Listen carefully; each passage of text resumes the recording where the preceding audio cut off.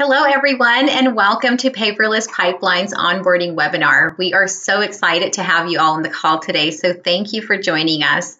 My name is Carol Francis, and I'm a part of the customer care team. I'm also your account manager, so I'd like to take this opportunity to invite each of you to reach out to me anytime you have a question or need help with your account. We also want your feedback, so reach out and let me know how Pipeline is working for you and what we can do to improve.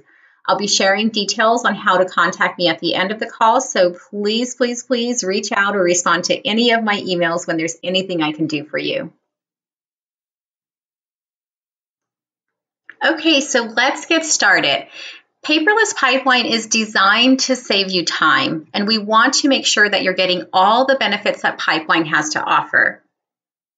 So our goal today will be to help you maximize your Pipeline account setup and avoid some common pitfalls. To do that, we're basically going to go over some do's and don'ts.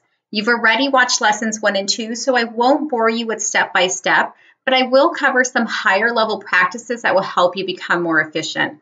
Most of what I'll cover today will be to encourage you to spend some time customizing your account under admin settings to make your account as hands-off as possible. And if by chance you haven't watched lessons 1 and 2, I highly encourage you to watch those videos to really understand the basics of Pipeline.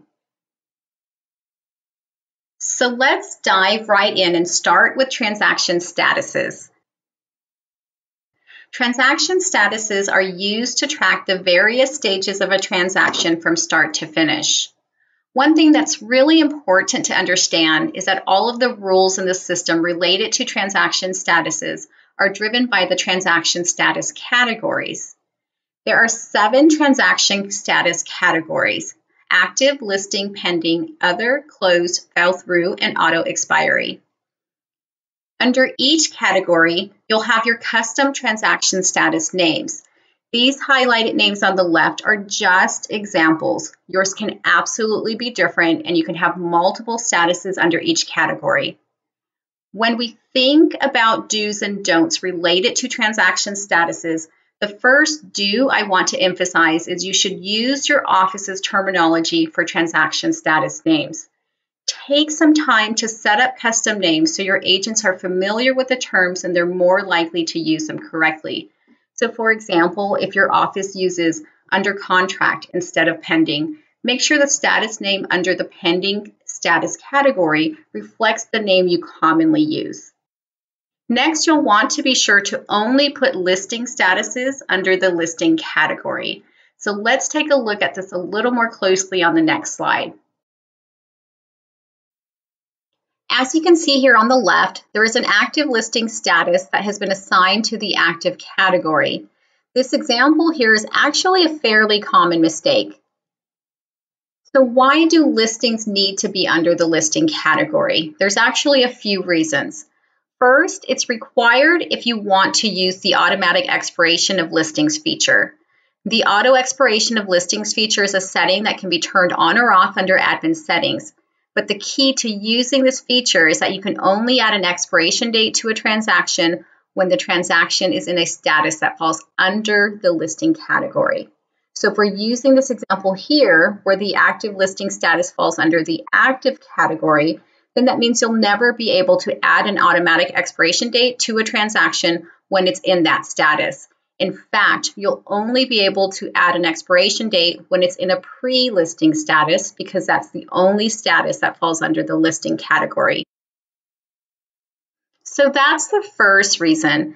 The second reason is your commission summary page will incorrectly show 0 or an incorrect value for listings. So here's what that looks like. If you know you've got some active listings and the commission summary page shows 0 number of listings and $0 commission, or even if the amount is lower than what you think it should be, then your listing status is likely in the wrong category. Now, using that same logic on how rules and reports are based on status categories, not custom status names, let's take a look at our first don't. Don't put closed statuses under active categories. Status categories fall under either active or inactive states. There are 4 active status categories: active, listing, pending, and other. The remaining 3 categories, closed, fell through, and auto expiry, are all considered inactive categories. When a transaction changes to an inactive status category, up to 3 main things happen. First, the system knows to back up the transaction in the next month's backup. Second, the transaction will get removed from the default transaction page. Users can still search for it, but it won't be shown there automatically. And last, any transaction in the closed category will be counted in the commission summary report and most of the reports in the add-on commission module. A common example where I see problems is when a user adds an inactive custom status like rented to the other category, and the system never removes the transaction from the default transaction page and doesn't back up the transaction. If you want the transaction to be treated as an inactive transaction, then you'll need to make sure it's under one of the 3 inactive status categories. And last, don't commingle transaction status with transaction side or labels. Right now, your transaction status drives the stage of the transaction, while the transaction sides are automatically determined by the system and the transaction labels define the property type. And Pipeline allows you to manage each of these independently. Let's take a look at how the system automatically detects transaction side. As you can see on the transaction page, the system already tracks the transaction side with the letter L or the letter B. This happens automatically based on whether you assign a listing agent or a selling agent, so no need to add extra clutter or create more opportunity for your agents to select the wrong status by trying to insert the side into the transaction status. As we talk about commingling transaction status with the sides or labels, I want to go over a few examples so you'll know what to look for. On this slide, I have an example of commingling transaction status with the transaction side. Since the system is already tracking the side, it's not necessary to insert buyer or seller into the status name as we see here on the left with the under contract and closed statuses. Instead, it's best to create one status that purely reflects the stage of the transaction and let the system determine the side. So this slide shows some examples of transaction statuses that are commingled with property type labels like commercial, condo, or duplex. In fact, this is a classic example of what you don't want to do. In this example, we have commercial listing, condo listing, duplex listing, rental listing, etc. As you can see, the list can get pretty cumbersome to manage. And with a list like this, agents have to think a little too hard to select the correct status, which means there's probably too much chance for error. It's best to keep your list short and sweet and only describe the stage of the transaction, as we see here on the right. Moving on to transaction labels. Transaction labels are used to classify your transactions by property type. This is going to come in handy when you need to filter and search for specific transaction types on your transaction page. For example, if you need to see a list of all your commercial properties or all your residential properties, etc., then you'll need to assign transaction labels to do that. Transaction labels are also great for segmenting your reports, especially in the commission module, but also for your full transaction download that's available on your transaction page. Transaction labels will also allow you to auto-assign your checklist based on the property type. And of course, auto-assigning checklists is a huge time saver that will help your admins and agents avoid missing any required tasks. As for things not to do with transaction labels, don't not use your transaction labels. To not use transaction labels is such a missed opportunity for all the reasons we just talked about. And last, don't waste your labels by commingling them with transaction side or transaction status. As I showed you earlier, the system is already segmenting by side and status, so you'll get more value in your reports and your auto-assign checklist if you use this purely as a transaction label. Next, I want to talk about standard document names. Standard document names are another customizable area in Pipeline. Your standard doc names will basically consist of the names of all the docs you'll be uploading into Pipeline.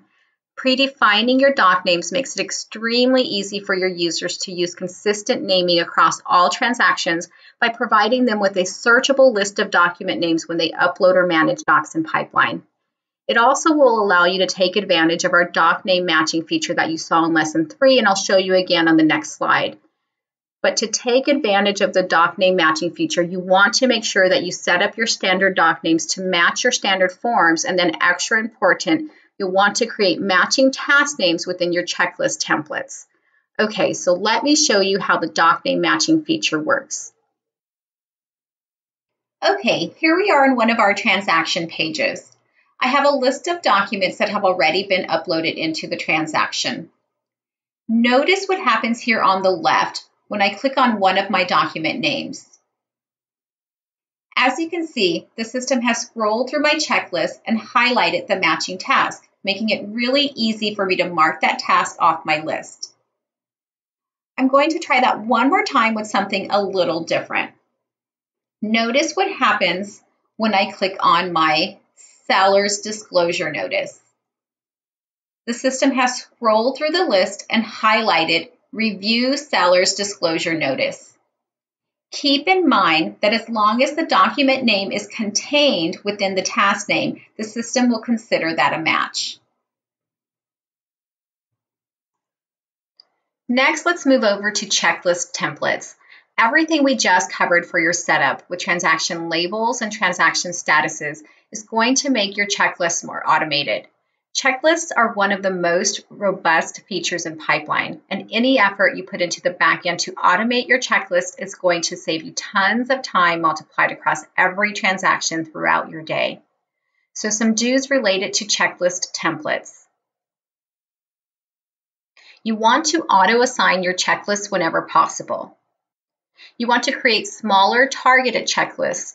In other words, don't create huge lists of every possible task because that will overwhelm your users and will also create a lot of extra maintenance for your admins to delete unnecessary tasks. So instead, create different checklists for every property type and every stage of a transaction. Also create separate checklists for unique tasks. So for example, if you need to complete a special set of tasks for certain loan types, then you'll want to keep those as separate checklists that can be manually added to a transaction when needed. And last, you want to set up task rules and app mentions at the template level whenever possible. Again, this will save you so much time when you multiply that across every transaction. Let's go into a checklist template and take a look at that.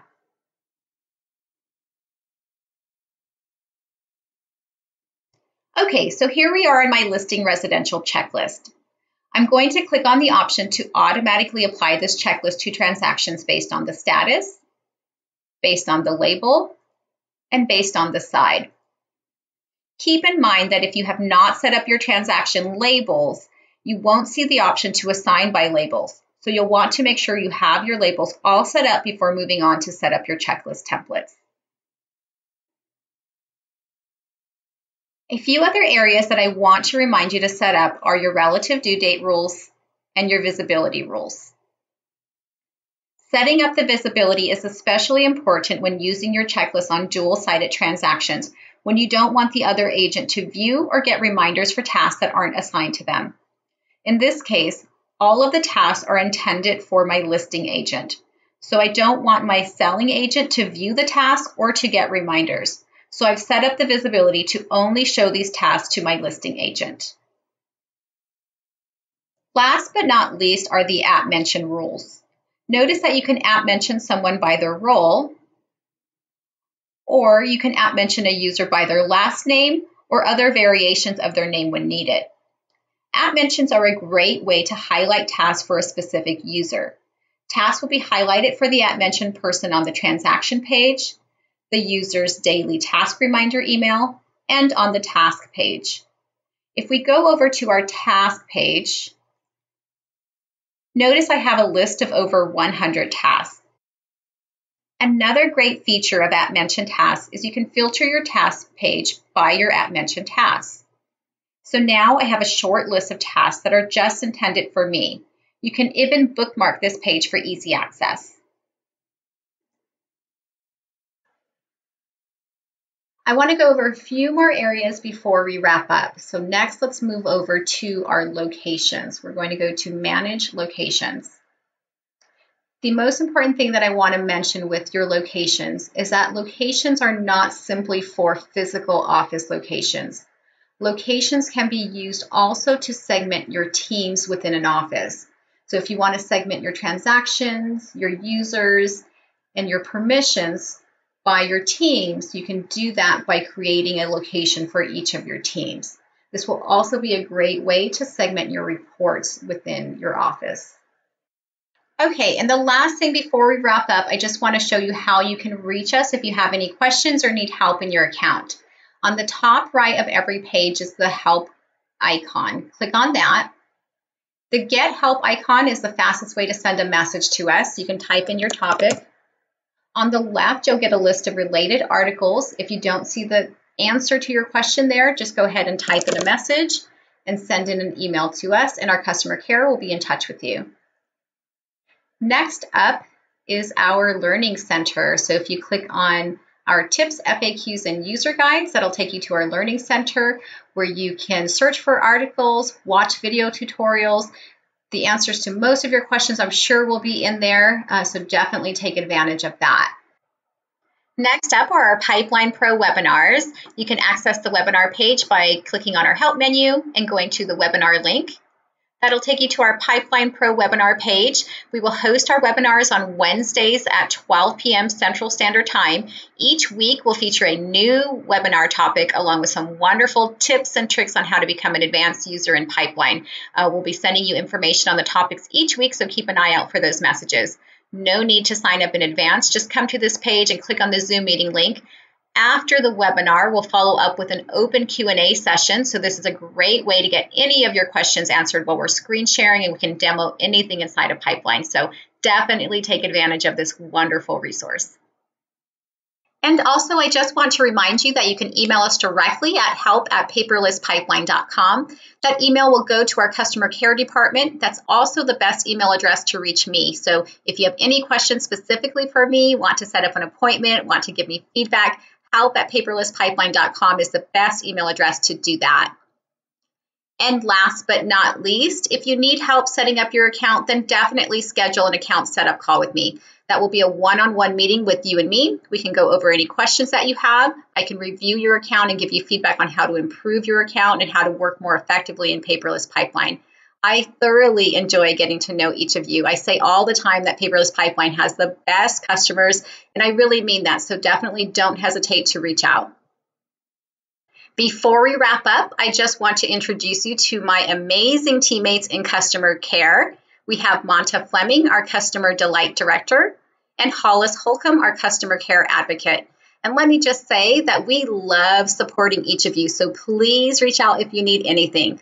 This concludes our webinar, but we'll be moving on to our Q&A session. If any of you want to hop off the call now, please feel free to do that, but thank you again for joining us. And anyone staying on for questions, we'll get started in just a moment.